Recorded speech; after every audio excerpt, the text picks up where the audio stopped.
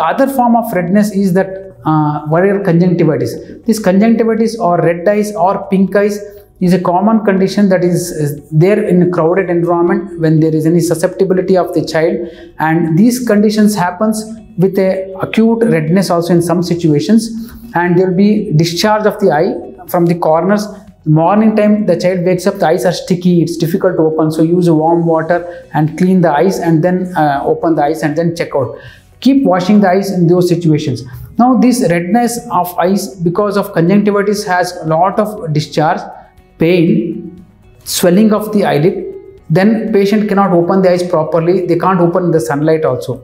So these kind of symptoms are present in the early stage in a mild form, and as if you don't take treatment it will keep on increasing, and if in some situations to involve the cornea, the black portion cause white deposits or opacities that cause much severe form of conjunctivitis, which not allow that to go to that level. So treat the child by showing to the eye doctor and use the appropriate antibiotic drops or the ointment that the doctor gives.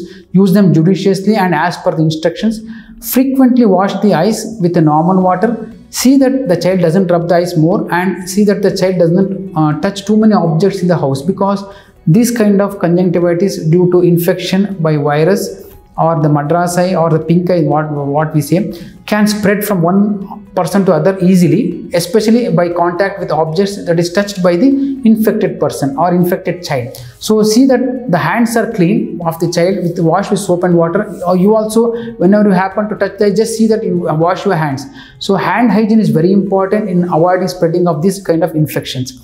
So other things are that you can use cold compress also for the child in case of these kind of situations happens.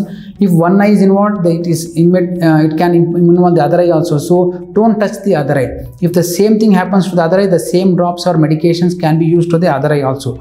And if the symptoms does not subside even after 5 days or 7 days of treatment for any kind of infection or conjunctivitis, please report your eye doctor judiciously.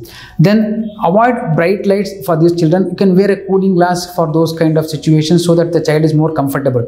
And these kind of conjunctivitis can also be associated with cold, cough, rashes and all. So you have to consult your pediatrician also to see if there is any other associated symptoms which needs treatment for that also.